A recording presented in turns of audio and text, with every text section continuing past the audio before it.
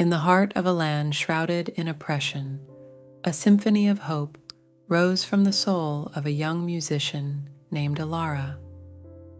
Her voice, like a melody woven from moonlight and stardust, held the power to stir the hearts of her fellow citizens, igniting a spark of rebellion against the tyrannical regime that sought to silence their spirits.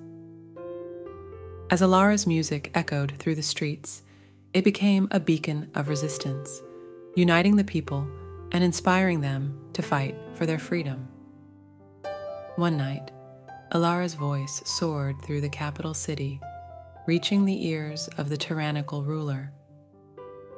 Enraged by her defiance, he ordered his guards to capture her, but Elara's music had already touched the hearts of many loyal soldiers who refused to obey the king's command.